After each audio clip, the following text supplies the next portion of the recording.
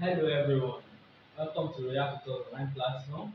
We say thank you to all of our subscribers, and if you are just joining us for the first time or you've not subscribed, kindly click on the subscription button so that you can get notifications whenever we post new videos. Also, if you find this lesson informative, click on the like button. We also want your feedback through the comments. Thank you. Today we are going to be talking about number system. Number system. I'm going to be telling you a short story of the evolution, a short story about the evolution of numbers.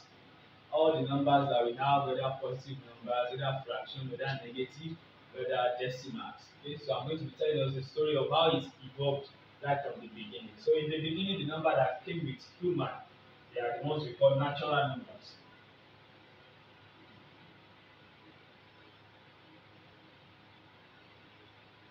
Natural numbers. Sometimes it is written like this. Natural numbers are the numbers that came with human being. They are called natural numbers because we believe that they were created by God.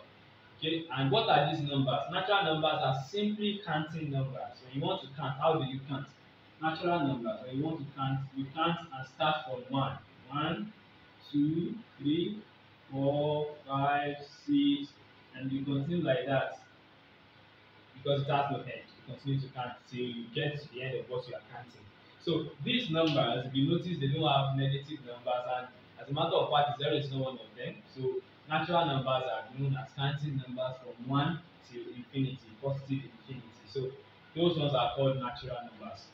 Mathematicians in those days thought that this is enough for calculations in mathematics, until they got to some equations like when you have x plus 3 is equal to 2. When you have x plus 3 is equal to 2, they tag this equation to be impossible because there is no negative. We don't have negative numbers in natural numbers. Until several decades after, when some set of mathematicians had to come together and say, okay, let us form a new number system that we call integers. They came together and they formed a new number system called integers, which is sometimes written like this. They formed integers. Integers are numbers that are positive, whole numbers. Whole numbers means that they are not decimal, they are not fractions. Numbers that are positive, negative, and then zero. Because zero is a neutral number, we do not consider zero to be a positive number or a negative number.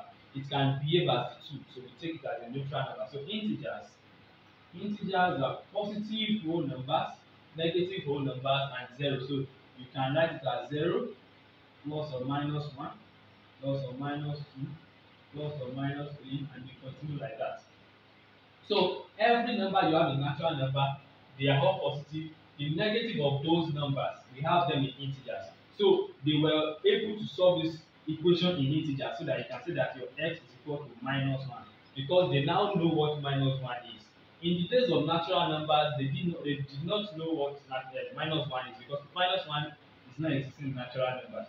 So until a new number system which is integers was created, that was when they got to know what minus 1 is, and then they were able to solve this equation.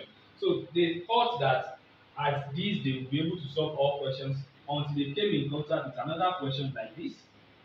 A question like 2x plus 1 is equal to 2.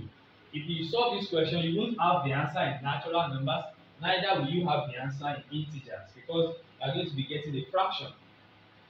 So they had to form another number system because this one cannot be solved in integers. After several decades of writing impossible, impossible, impossible, new mathematicians they came together and said, okay, let us form a new number system that will accommodate fractions. Then they came about what we call rational numbers. Rational numbers. Rational numbers. Rational numbers in a simple language are numbers that you can put perfectly in a fraction. But if I want to divide it mathematically, I would say that natural numbers are numbers that when you convert them to decimals, they can be whole numbers, they can be negative whole numbers, they can be positive whole numbers. But when they come as fraction, because you always have it as rational number, is always like a number over the other. So that your y is not equal to 0, and then your x and y, they are all coming from integers. So if I want to do it and say that okay, rational number in a simple language, they are fractions that when you convert them to decimal, they either repeat numbers or they terminate. What do I mean? When you check 1/2, 1/2 is a fraction. 1/2, when you convert it to decimal, you have 0.5. So 1/2 is a fraction, is a rational number in which when you convert it to decimal, it terminates. That is, you stop. It has an end. But when you consider numbers like 1/3, when you convert 1/3 to decimal, you have 0.3333, and then the 3 continues.